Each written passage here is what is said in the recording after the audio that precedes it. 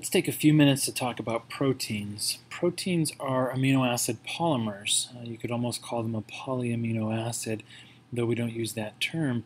A short protein is often referred to as a peptide, and then a protein in just its linear form is often referred to as a polypeptide. But in its linear form, it doesn't really have any function. As you can see in these two pictures, a protein really needs to be folded in order to have its proper three-dimensional structure and therefore its proper function. So we've got a sequence, a series of covalently bound amino acids that's then folded back onto itself into a specific configuration. Think about what would cause it to fold back on itself. It's going to be the interactions among the different R groups of the various amino acids in that sequence. So if you look at the different R groups in your textbook, you can see that some are going to be attracted to each other, some are going to repel each other. Some will even form covalent bonds with one another. And all those attractions and repulsions will lead to a stable folded final shape or configuration. Now sometimes a folded protein will then interact with yet another folded protein, or sometimes even many folded proteins, to form the complete, what we call quaternary structure, the complete three-dimensional functional macromolecule. Now take a minute and try to think about some common protein functions. Maybe grab a piece of paper and pause this video and quiz yourself on some of the things that you know proteins are responsible for doing. And then after you've quizzed yourself and gotten as many as you can together, then go ahead and start this up again. All right, presumably you spent a few minutes putting together a brainstormed list of common protein functions.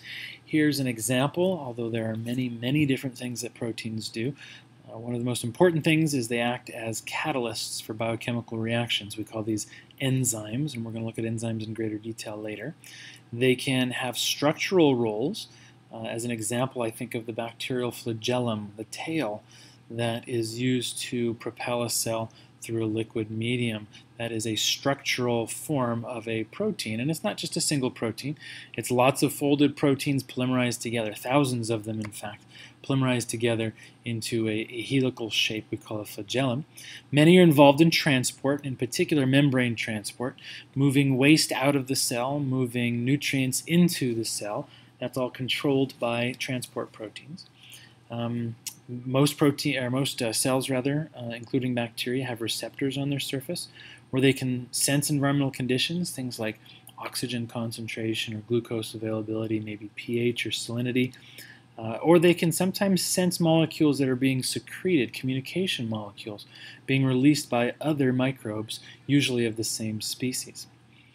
The final example that I gave here are toxins. Toxins are toxic proteins, and they contribute to disease. And we're going to find that among bacterial pathogens, toxins are one of the more important, what we call virulence determinants or virulence factors, molecules that contribute to their overall ability to cause disease. Now we said at the very beginning that the monomer of a protein is the amino acid. It's a carbon compound that has both an amino group and a carboxyl group. We call carboxyl group related compounds carboxylic acids, and so those two functional groups give this molecule its name, an amino acid. So again, I want you to hit pause on this video. I want you to test yourself and try drawing a structural formula of an amino acid. All amino acids are the same except for their variable R group. So where that variable R group is, just go ahead and put a big letter R, and otherwise all the other components to it are going to be identical from one amino acid to the next. So go ahead and hit pause. All right, I bet you anything you got it right.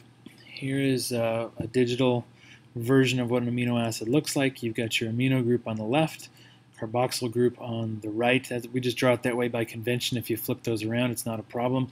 That carbon in the middle, we call the central or alpha carbon.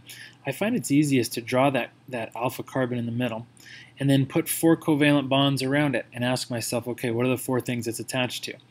I know it's on one side it's attached to amino group, on another side it's attached to a carboxyl group.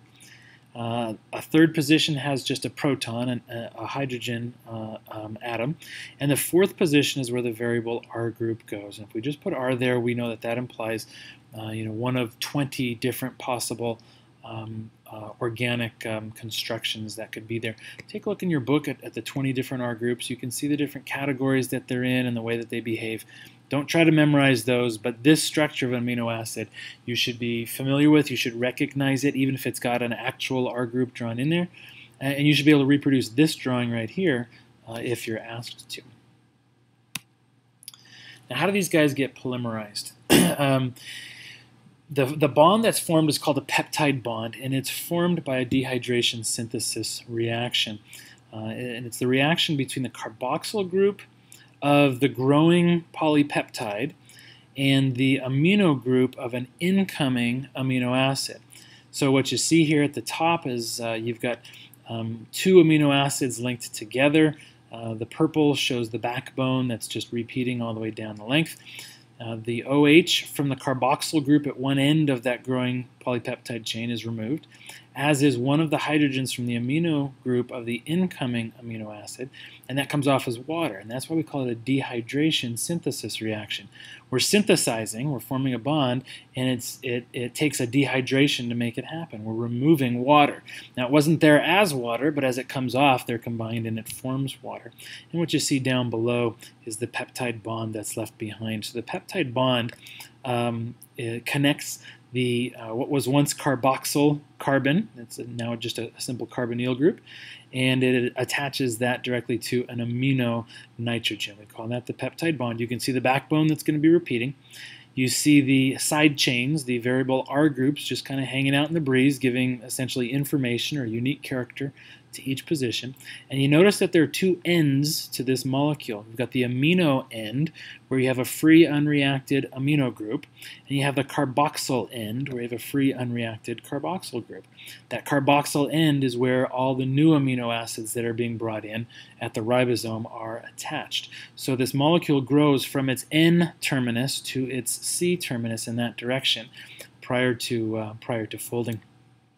Now, with 20 different amino acids, let's take a really small protein of only 100 amino acids, and that is pretty small. That amounts to 1.3 times 10 to the 130th power possible combinations.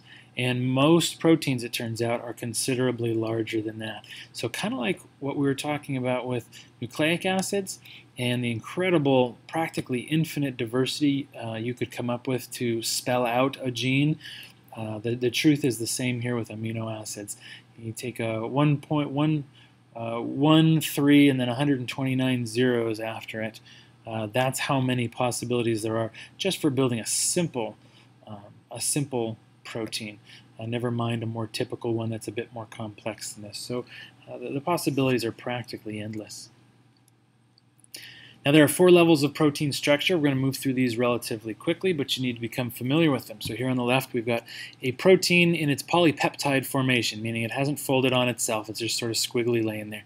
And you can see the amino terminus and the carboxyl terminus indicated by the lysine and leucine at amino acid 1 and amino acid 129. The primary sequence of a protein simply means the linear sequence of amino acids. Lysine, valine, phenylalanine, glycine, arginine, and so on down the line, all the way to your cysteine, arginine, and leucine at the carboxyl terminus. So if we talk about the primary sequence of a protein, this is what we mean. Simply the sequence, the order in which these amino acids are attached to each other by peptide bonds. Now, secondary and tertiary structure levels of protein folding are when you get interactions among the amino acids in the protein leading to it folding. So it's no longer just a linear chain, but those amino acids start interacting with each other, and they can be covalent bonds, ionic bonds, hydrogen bonds, or what we call hydrophobic interactions, where hydrophobic R groups are hiding from the aqueous phase and burying all of themselves together towards the center of the protein. And that's a very strong folding pattern. Now, there's a distinction between secondary and tertiary structure and the types of bonds each forms, but for our purposes, we're not going to distinguish those. It's not particularly important for you. So now we've gone from a linear chain, our primary structure, to a folded globular protein.